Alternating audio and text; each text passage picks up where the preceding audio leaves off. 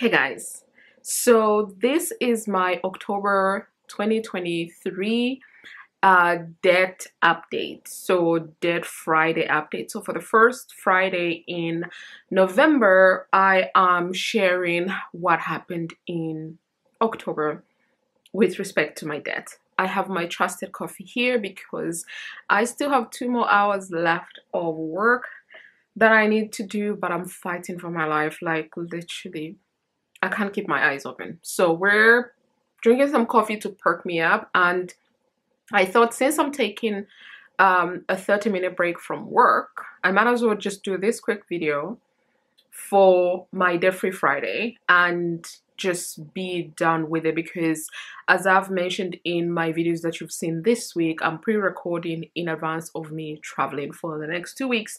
So we're trying to get this content out to you guys. So at the end of October, I sat down and looked through everything that I've done with respect to my finances, and now I'm sitting down today, the 1st of November 2023, and I just finished going through the debts that I have. I must preface this by saying I'm not including the credit cards. Although you would see them in my network tracker, I'm not actually tracking them as my overall debt because there is money available for me to clear them.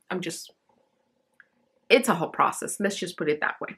So I currently have 2 loans, and then the third debt that I'm tracking is with respect to my personal mobile, so my personal handset. In the UK, I don't know about other countries, but in the UK, you can get the phone and the price plan, so the airtime on a package on credit essentially, and then you pay them off as you use the phone. So you could have a plan for 24 months, 12 months, 24 months, I think even 36 months or thereabouts, but don't quote me on that. So in the past, I always had a plan whereby the cost of the handset and the Rhineland rental was one price, but since I renewed this March, they have swapped this out and the handset is separate. So I chose to track that in my debts tracker because I want to pay the handset off and I just want to pay for the line rental. That is my plan.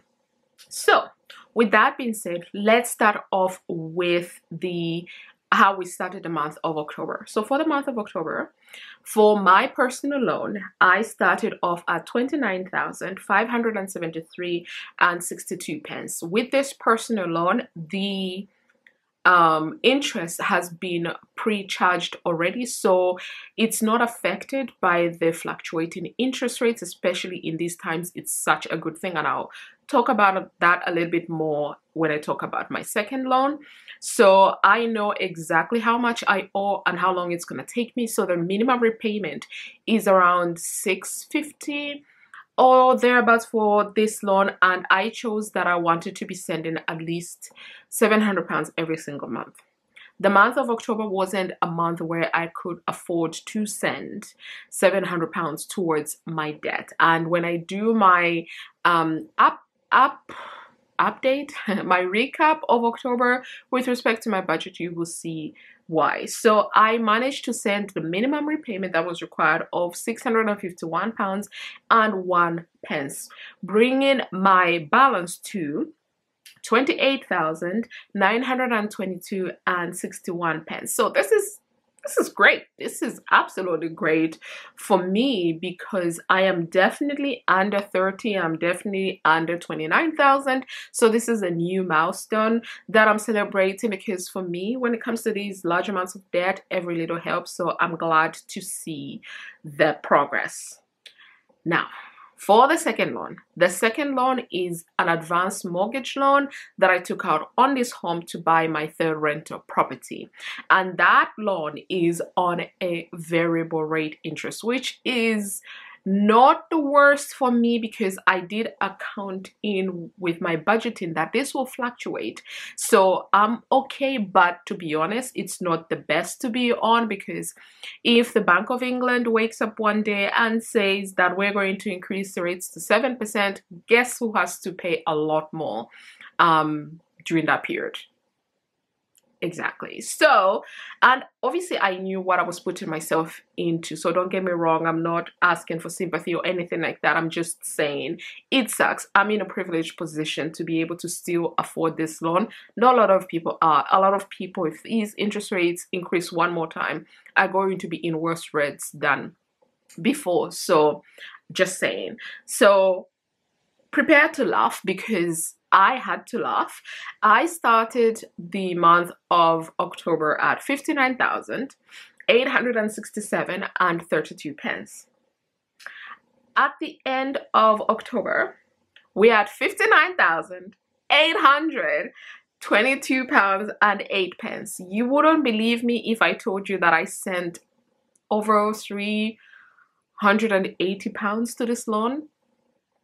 All of that is interest. All of that was charged as interest. So of my 380 plus that I sent to this loan, only 45 pounds and 24 pence actually went to principal.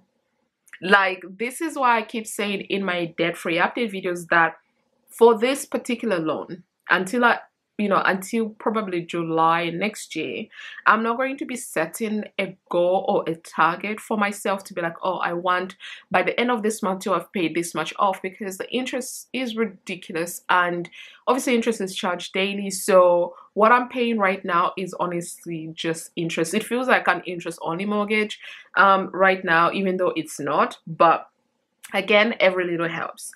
Then for my mobile handset, if I had bought it outright, it would have cost me 1,115 pounds. But because I took it on credit, I have been paying at least 30 pounds a month. Like I said, I have no intention of paying this in 2 years' time. I would like to pay it off within a year if I can. I thought maybe I could move some things around and pay it at the end of this year, but no, I've got way too many priorities to be sending the money that I have left to pay off to this handset. So we're just gonna leave it, and maybe by next year March I can clear the balance for the handset and I'll just have the line rental left. But anyway, so I started the month of October at 799 pounds and 17 pence. This handset, I do have a goal of paying off at least 50 pounds every single month, more if I can, but at least 50 pounds. My minimum repayment is between 30 and 26 pounds, because every single time I make an extra repayment, they reduce how much I am charged every single month. So I'm just saying, whenever they reduce, I pay the difference to make it 50 pounds every single month. So 791 and 17 pence is what I started off with, and I'm now at 748 pounds and 73 pence. So I was able to send 50 pounds and 44 pence towards this mobile handset. So started the month of October off at 90,240 and 11 pence. So I was over 90,000, and drum roll please, because your girl is officially under 90,000, and I am now at 89,493 pounds and 42 pence. I am definitely celebrating this little milestone to being under 90,000. So if we just look at the credit that I applied towards this these debts, I actually brought it down. I brought my debt down by 746 pounds and 69 pence. We're not gonna actually look at the true amount of how much I sent, because the mortgage advance really brought my numbers down, because of the 380, only 45 pounds registered, like I said. So that's where we are. That's where we ended October with. Now, if I look forward to November and what I would like to do, because I'm going to spend 2 weeks abroad, I don't know how much money, extra money I'll have available to send towards my debt, but I'm gonna aim still for the mobile handset to see if I can pay 50 pounds. I'm gonna aim for the Zopa loan, the personal loan, if I could at least pay 700 if possible. That would be really, really good. But I'm not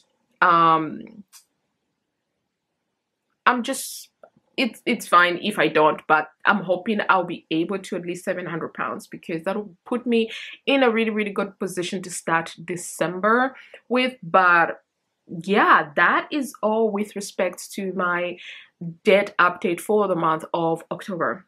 So debt is bad, right? Because the more you are in debt, the more you're robbing yourself of your future. So the money that I sent, this 700, could have gone to other financial goals, but I made these decisions knowing fully well, like one of them gave me an asset and one of them improved my assets. So the mortgage advance gave me another asset in form of a third rental property. My personal loan helped me to upgrade my home, adding value to my home. My mobile handset is where I make all my extra money from. So none of this debt is 100% bad in my eyes. It's something that I made fully conscious and aware of my actions. So as much as we can be fighting the loan companies or what have you, some of us are using that debt to progress ourselves. We would like to just have the money available, but capitalism does not allow for that for everybody. But here we are. So that's it. I hope you enjoyed this video. If you did, please give it thumbs up, subscribe if you haven't already, and I'll see you guys in my next video. Bye.